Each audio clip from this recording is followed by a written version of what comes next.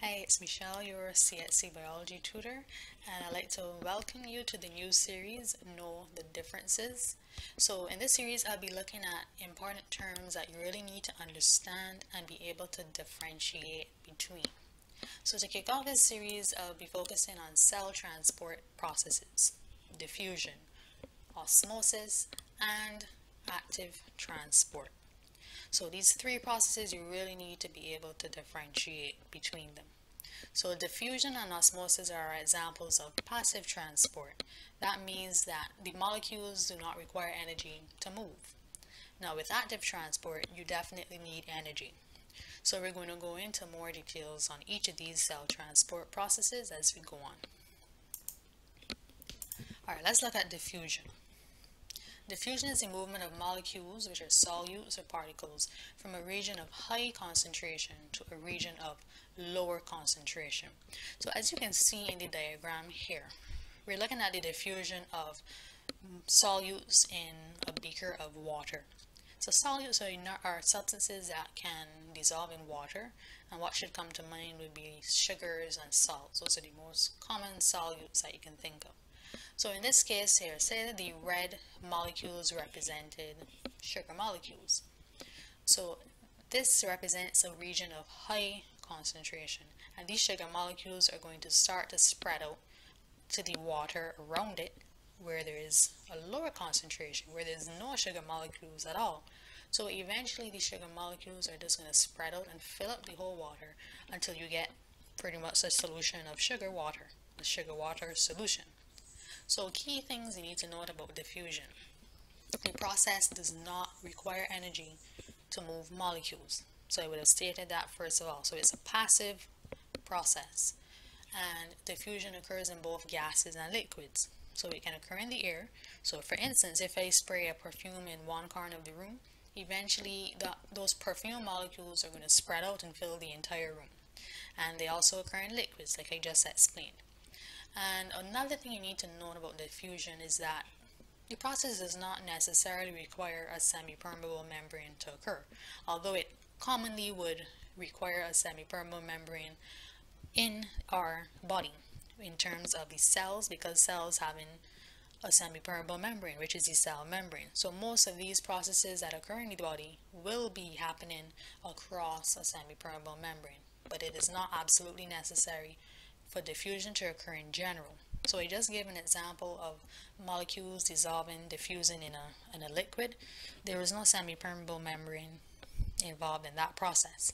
So always remember, yes, often it would occur across the semi-permeable membrane in our cells, but generally speaking, diffusion does not absolutely need a semi-permeable membrane in order for it to occur. And then finally, diffusion would occur faster as temperature increases. So just imagine you're increasing the temperature, the molecules are going to be getting more active and colliding more frequently. So that is going to increase the process, the length of time, speed up the length of time that is going to take for these molecules to pretty much spread out. So the higher the temperature, usually the faster the molecules are going to move around and the faster diffusion is going to occur. So let's look at some examples of diffusion. So we have oxygen and carbon dioxide entering and leaving the lungs. So that's necessary for our respiration. Then we have, secondly, nutrients moving across the small intestines into the blood. That's through absorption. And then thirdly, nutrients and waste materials moving across placenta in a pregnant mother's womb. So nutrients need to be taken to the baby. Well, the baby, when it releases its waste materials, those materials are going to go into the mother's blood. So there's an exchange of materials. So all three of these processes occur through diffusion. Alright, so we got diffusion down pat. Let's move on to look at osmosis. So osmosis is the movement of water molecules only from a dilute solution, so that's an area where there are more water molecules, to a concentrated solution, an area where there are less water molecules. So think of osmosis as a special type of diffusion, but is only concerned with the movement of water molecules. So as you can see in this diagram here, we have a concentrated sugar solution on the left hand side and a dilute sugar solution on the right. So the water molecules are the blue circles and the sugar molecules are the red circles. And we have this semi-permeable membrane in between. So that's a key thing to note about osmosis. It requires a semi-permeable membrane. So no energy is needed to move the molecules. It requires a semi-permeable membrane to occur. And similar to like diffusion, it would occur faster as temperature increases. So as I said, osmosis is a special type of diffusion, but it only involves water molecules.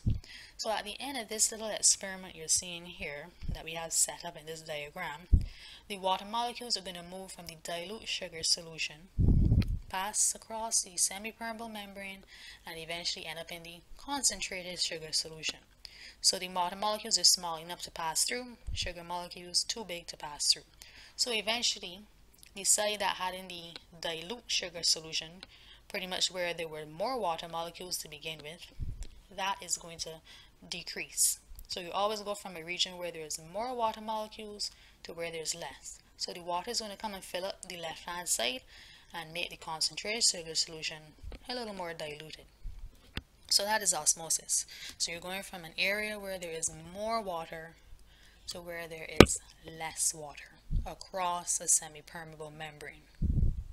So let's look at some examples of the osmosis. So water from the soil entering plant roots. That's how plants need to get their water. Water moving across the walls of nephrons in the kidneys. So remember, the kidneys are responsible for filtering the blood.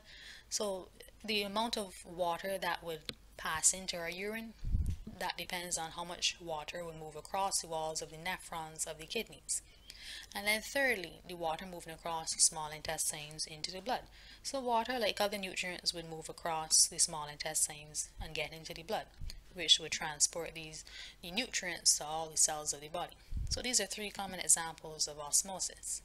So let's move on to look at the final process, active transport. So this is the one now which energy is required. And you're going to see some differences right away. The movement of molecules from a region of low concentration to a region of high concentration. So right away you can see some things a little odd there. The molecules are not going from high to low, but instead they're going from low to high. So right away you can see that that's the difference between active transport and the other two processes that we just looked at. So what you need to know about active transport: the process requires energy released from ATP. ATP is that storage molecule, so it stores the energy and releases it when it is needed. So active transport requires that energy in order to allow the substances, the molecules, to move from a region of low concentration to a region of high concentration. So you're pretty much going against the concentration gradient. In the diffusion and osmosis, you were going down the concentration gradient. So you're going from high to low, high to low, high to low. But with active transport, you're going from low to high. So it's moving against the concentration gradient.